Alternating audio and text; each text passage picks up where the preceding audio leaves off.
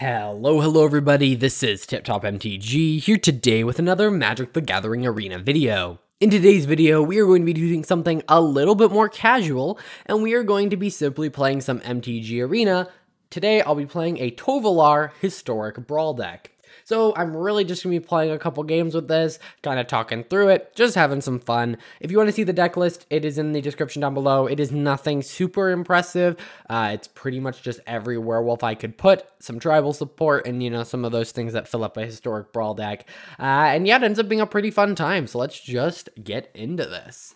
So let's see what happens here. I've played a bunch of games with this, and so far it's been really fun. It's nothing like insanely powerful, and if you run up against a deck that's very controlling, it will lose. So just be aware of that. But honestly, I play this game for fun, not to win it necessarily, and obviously winning is fun. But you know, as long as I have good games, I'm good with that. This kind of concerns me in terms of just mono black is often very controlling in nature, but we'll have to see what this looks like. In terms of this hand, we really don't have anything till 3, and it's not even a creature.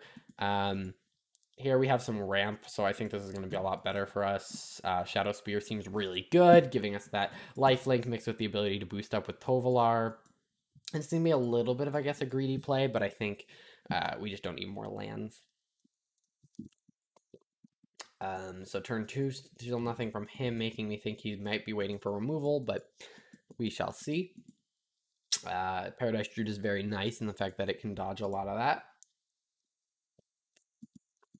Yahenni. Spikefield Hazard is actually pretty good, just for the fact that it can kind of deal with Yahenni a little bit. So, either way, we are going to... Yeah, we're going to play Arlen here, and we are going to just -3 to create 2 green wolves. Should be able to block Yahenni. If they kill something of mine, then I don't really have a good block, but I still will to make sure that Arlen doesn't die. If this is a rat colony deck, that'll be actually kind of fun, or at least a little bit more interesting, I should say. Let's see what he does here. So what's going to happen is he's going to sacrifice a rat colony. It's fine. Not a huge deal. So that means we basically traded a rat for a wolf, and then he gets bigger, which now it's a little bit more of a problem, but I'm still not worried about it. So now we can cast things as though they had flash. Now, why is that good? Well, that's because we can basically turn it to night on our turn at all times and then just play things at instant speed. Also with Nightpack Ambusher, it's pretty good as well. So I'm just pretty much just going to hold up. I didn't cast any spells. It turns to night. Arlen becomes Arlen the Moon's Fury. And we shall see what happens.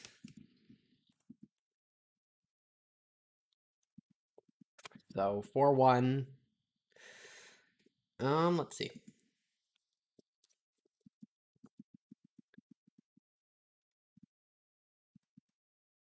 Okay. Here's what I'm going to do. I am going to Nightpack Ambusher.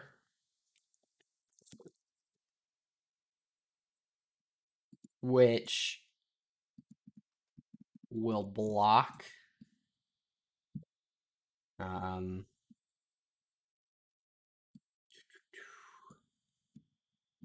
this the way I want to do it? Does it really matter? No, not really. I think this will be fine.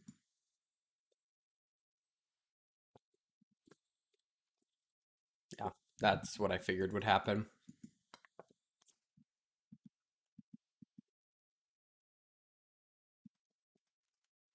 So now it's a 4-4.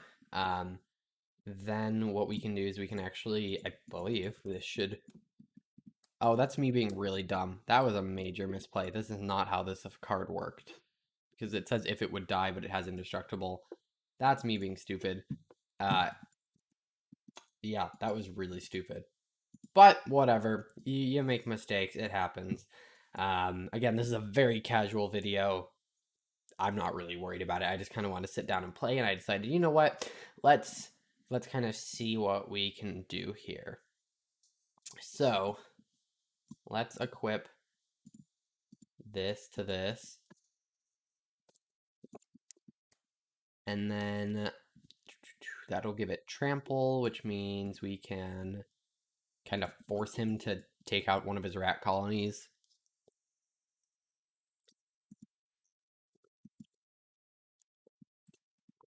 And then this will deal 6. And then we can +1. Yep. I mean, this is a very, I don't want to say cut and dry game, but like, this is fun stuff. Also, the Shadow Spear means we can get rid of Yahenni's indestructible now. So we'll see if he realizes that I can tap Paradise Druid. He's probably going to name Rat. See what happens. Nothing, so I think he does realize that. We are going to +1 once again, which then lets us basically turn it to night. I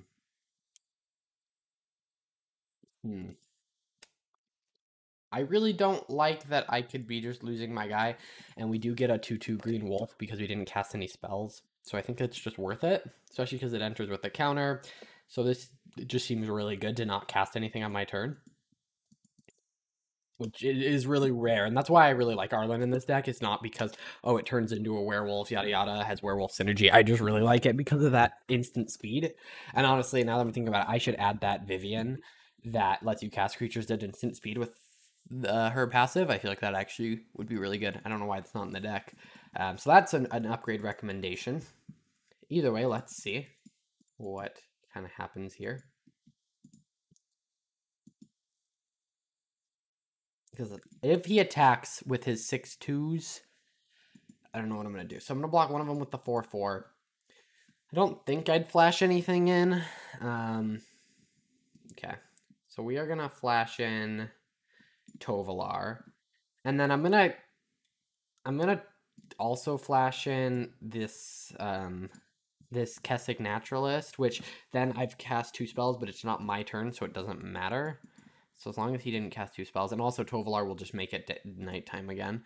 So everything just stays on its nighttime side pretty much forever now. We can either add some mana with Arlen or turn it into a 5/5. Looking at the attack, you know, this thing becomes a 5/4 with haste for 3 mana. That's much better rate than Tovolar is giving things with trample. Yeah, and then we can not do aggressive stuff. We'll be aggressive next turn, but for this turn, I'm just going to play Nyx Lotus, which will pump up the amount of mana we can generate pretty significantly.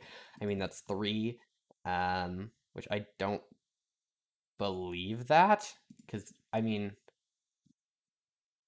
oh, wait. Does this not count the backside of stuff? That would make sense. Yeah, because we're on the backside, Nyx Lotus is not actually doing as much as it normally would, but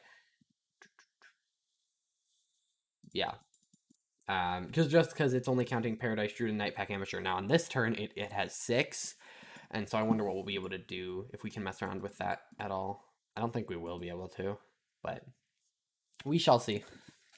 Bunch of 7/2s. I mean, technically, if he swung, it would basically be just a big old bloodbath, but I don't think he would do that. Okay, so, yep. Let's see. Okay, so we are pretty much just gonna see what we can kill. And yeah, I think that's what I want to do.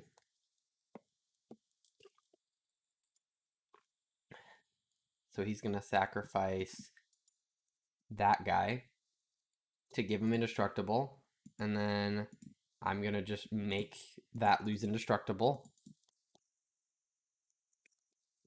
And so now he has to choose between Yahenni and Rat Colony. He chooses Yahenni to die. I think we end up with the much stronger board state and really not much else. I mean, I don't really think that was great for him. We also have this Return to Nature, which will simply allow us to destroy his Vanquisher's banner, which I'm just gonna not do now. I'll do it at instant speed on his turn so I can get the Night Pack Ambusher trigger. We're also going to be drawing 2 cards here. Oh, I should have pumped that up a little. Oh, it's on the wrong side. I'm being dumb. Yeah, so we created the creatures, meaning we can't cast this at instant speed. I'll still throw this down, and then we will get ourselves a good creature, and then that turns it to nighttime. Oh, I really wanted to do that. Okay, cool. We are going to destroy Vanquisher's banner, and we win. So yeah, that's kind of how the game, the deck just wants to win. It just wants to have good creatures, have favorable fights by having cheaper creatures that can be more expensive at night, and then our commander lets it almost always be night, which actually didn't really happen that game. That game was very much an Arlen-led game, where the fact that we were able to cast things at instant speed meant that we could just set it to night whenever we want with very little consequence. And so I think that is definitely a way you can build this deck, with a couple things that let you cast creatures at instant speed. So I think Arlen, pretty good. You could even maybe have Arlen run the deck, but I do think Tovolar is the better answer there. So this is a little bit more of an iffy hand. We technically have 1 werewolf here with Faceless Agent. This is a card I'm just testing out, see if I like it. I mean, it's a 3 mana 2/1 that just says draw a card on it, but it counts as a werewolf, and honestly, there aren't that many werewolves. We'll get more with Crimson Vow, but I did have to use some shapeshifters. There are some weird things in here. Nyx Plume Ancients in here because we want a decent amount of mana. And so that'll let us get up to it. But then also if we have that out plus Tovolar, it often means a win because we can just turn that mana into pure damage. We have a really slow hand, but I don't know if that'll be a problem. I love Sunstreak Phoenix in this deck. You basically can just keep getting it back whenever you want because it'll often turn daytime on their turn, and then Tovolar will always turn it to nighttime, or you maybe even set it to daytime, and then, you know, stuff like that. So pretty good. They are off to a pretty good start at 4 mana on turn 2. And it'll be 5 mana on turn 3, assuming they have a land. And we have a whole 2 lands and nothing else. I am going to play a Replication Ring next turn, unless they have some 1/1 with an on-hit ability, in which case I'll play Bloodline Pretender. This is really just here so that my werewolf count is high. I mean, that's not an on-hit ability, so I'm not too worried about it. This, to me, seems very much like a sacrifice-based deck. I'm going to play Replication Ring and get this going first, because once that duplicates, you have all the mana you need, especially if you get a Nyx Plume Ancient out. We also have Wild Shape, so I think next turn we will be playing this Tovolar, and then having the Wild Shape as protection, whether it's needing more toughness or hexproof or whatever it ends up needing. Although, I don't know, they did just hover over my Replication Ring. I really hope we're not getting that destroyed. Okay, well, we can hope for a land and see what we get. All right, cool. The issue is we have to spend the 1 green, the only green we have, on him. So I think instead I'm just going to do the smart thing and play Sunstreak Phoenix, who feels pretty safe to block any of their things, because if it does die, we'll be able to get it back pretty quickly. Yeah.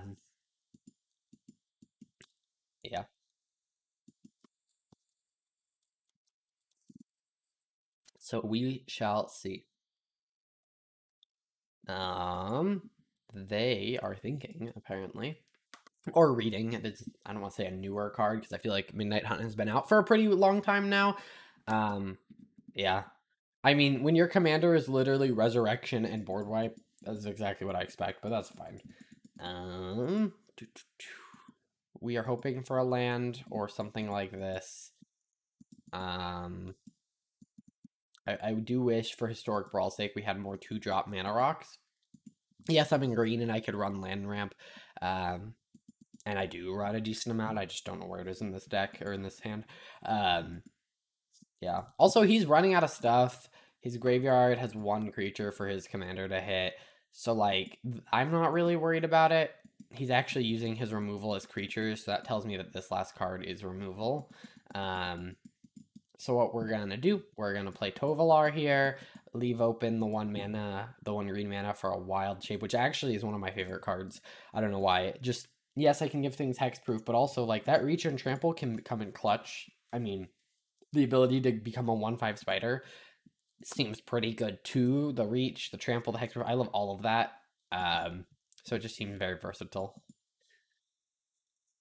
If he decides to, no, how about you don't? Oh, I have no idea what I just clicked. That was with reach. How about this thing becomes a 1/3 turtle with hexproof and you don't steal it? Yeah. That's great. Thank you.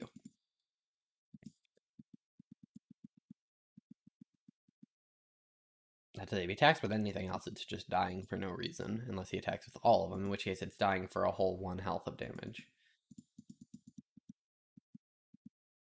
Okay, so he's gonna board wipe. Is what this tells me. And now, he only has to board wipe for 2 now instead of 3, so he can save his Murderous Rider. No? Okay. That's what I thought he was doing. That's what I would have done. I could just play a big creature that's a little bit harder to target, make it hard for his guy to be very impactful. He also could just be resurrecting stuff and wanting more value off the resurrect. That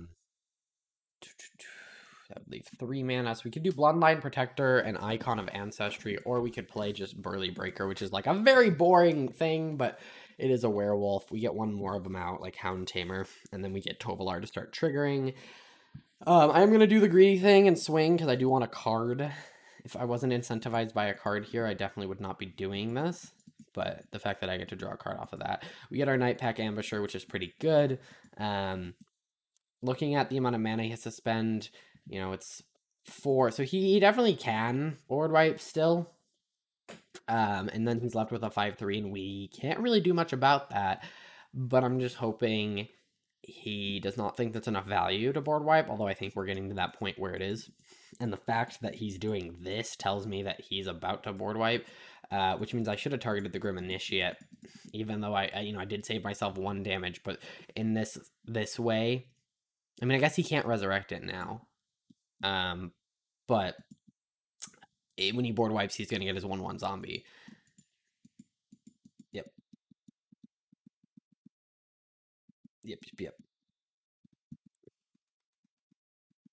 Yeah, I definitely should have blocked that thing, because then the 1/1 zombie would be out. It would have died to the board wipe. And then he has some graveyard. So this is just a sack deck. It's kind of interesting. I really don't have anything I can do against his 5/3. At all. So we are simply going to play a Bloodline Protector, naming Werewolves. And then we're going to follow that up with a Hound Tamer, which will ETB and put a counter on Bloodline Pretender, meaning that they can block this ground guys. We just have to be worried about Orcus up in the air. Then next turn, I guess we play Tovolar.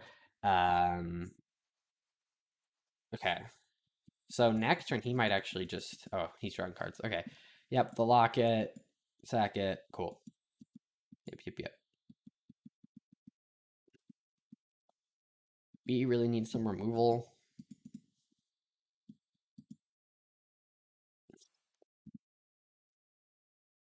I'm just going to play this guy, hope he doesn't get removed, and then just have a ton of mana next turn. It's a very greedy play. Well, I don't have any protection up for it, but I'm kind of just hoping. He did just draw 2 cards, but looking at his ratio of removal, it's actually not incredibly high. We have like 3 removal-ish spells. Only 2 of them really are, so it's not bad. But the hovering makes me worried. Okay. Yeah, that makes sense. And then, yeah. Not expecting this game to go well. And so now we need to either draw removal or just concede. Now we need to draw 2 pieces of removal or concede.